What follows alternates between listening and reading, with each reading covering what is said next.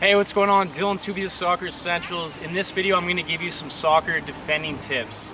In this video, I want to talk about defending mentality. So if you're too shy, if you're timid, if you're not willing to go in hard to tackles, that's when you're going to get beat. If you just put in a toe, rather than committing your whole body to the tackle, that's when you're going to get beat. So it starts with the way you are thinking.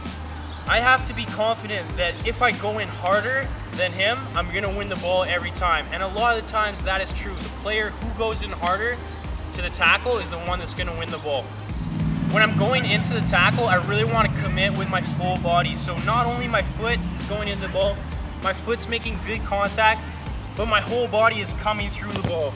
Okay, I really want to take the ball first, and if the man has to come with it, that's totally okay. Now, I'm not encouraging you to foul players, but this is a physical game, and the higher level that you play at, the more physical it becomes. So if you want to win tackles, if you want to be an impact player, you want to be good defensively, you have to be willing to take a little bit of the body.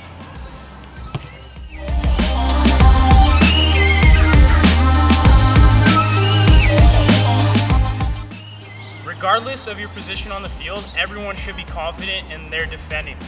If you're having trouble being aggressive, I really recommend you go to my channel and search for a video how to be aggressive in soccer. On top of that, I really like if you check out that Carlos Puyol player analysis that I did a while back. Just search Carlos Puyol and that video will come up.